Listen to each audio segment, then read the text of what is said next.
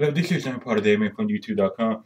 And my reply on the Tupac hologram was wow. I mean, I'm talking about if you did told me it was a hologram, I would actually thought it was a real person at first. I mean, sure you would keep looking and know eventually it was a hologram, but you kind of think about it, it was unbelievable real how he done it and everything. And I mean, I guess a lot of people who there thought it was to a degree because of the way he appeared on stage and everything, the tattoos, even had a little close up.